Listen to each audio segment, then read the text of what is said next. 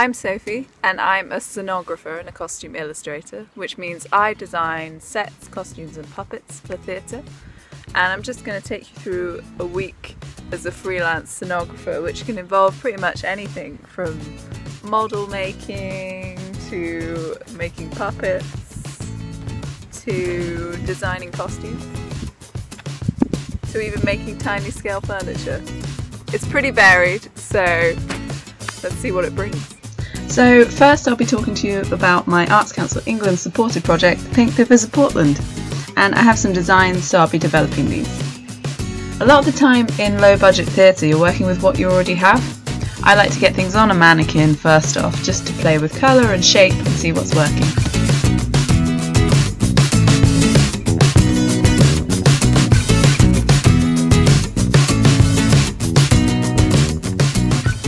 It's a children's theatre production, so I want everything to be bright and colourful, and it's set by the sea, so I want a nautical theme.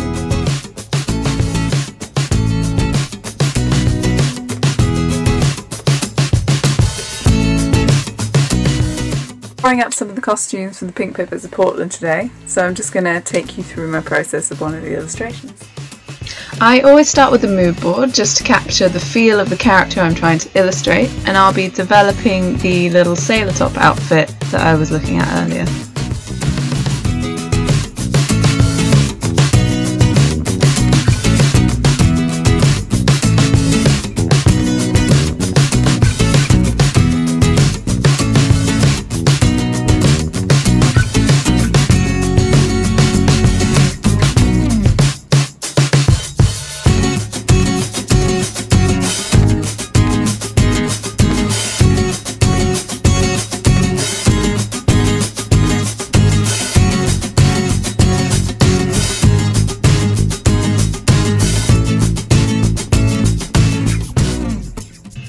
I draw all of my designs in Photoshop digitally because it gives you a really nice saturated colour.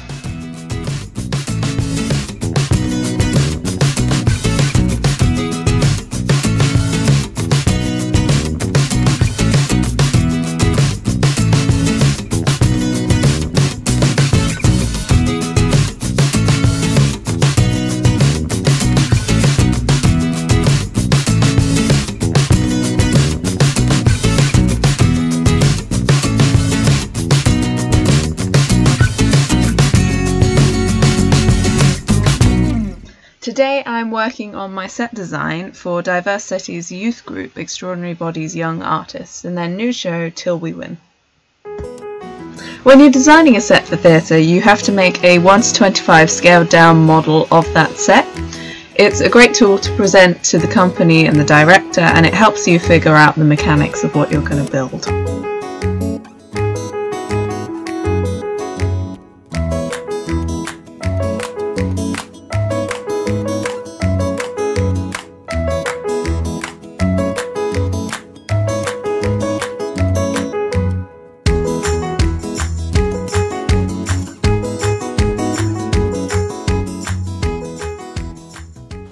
So here's the finished model at 1:10 scale with all its little working parts, and I've primed it in white paint, so it's ready for me to go and paint up now. And here it is all painted up, which means I can now go and put some props on it.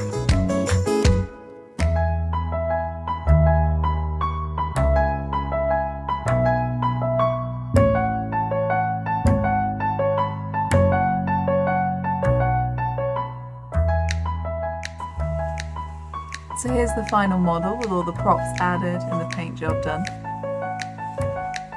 It's always fun to see how much you can make out of just bits of mount board, really. So now I've got to print out a scale costume design to go beside it, just to give a sense of how big this will be.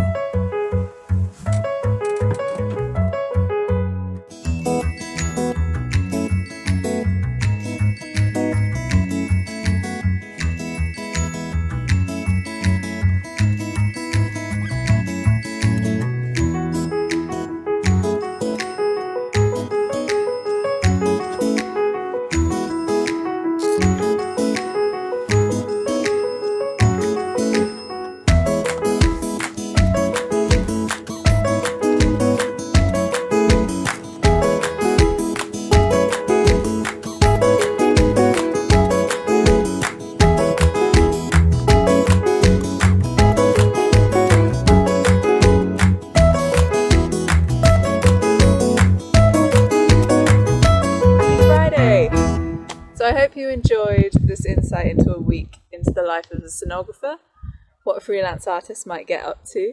I'm lucky enough that my job's quite flexible and I can work from home and move across projects throughout the week, so keeps it interesting.